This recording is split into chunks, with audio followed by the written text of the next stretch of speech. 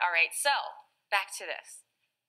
So let's say this gentleman is walking across a dark road, middle of nowhere, and all of a sudden here comes a car or a truck, and the lights are really close to him, so they're moving pretty quickly.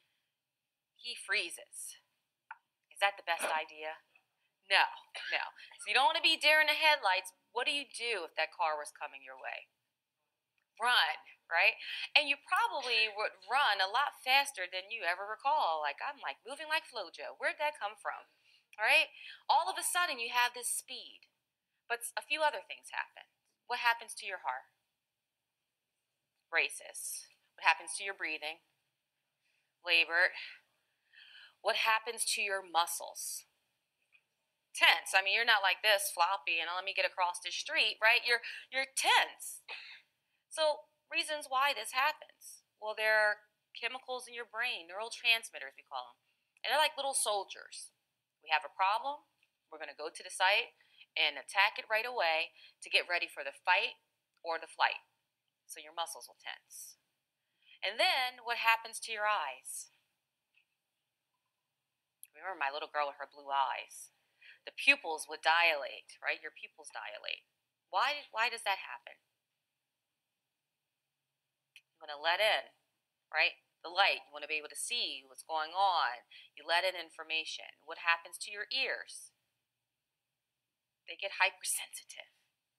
So, let's think about we're back on this road and you made it safely. You got across the street and out of nowhere, someone taps you on your shoulder.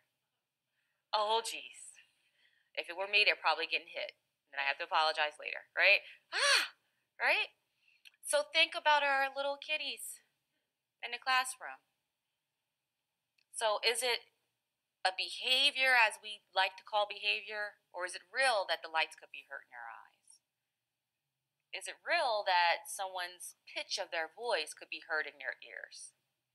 And the teacher or the parent or the therapist giving them a nice gentle touch on their shoulder could actually set them off when it wasn't intentional. Yes. And oftentimes we call these things a behavior in a negative light because the child then hits you or pushes you away. Or they try to elope and get out of that situation that's causing them this stress or this discomfort because it's real.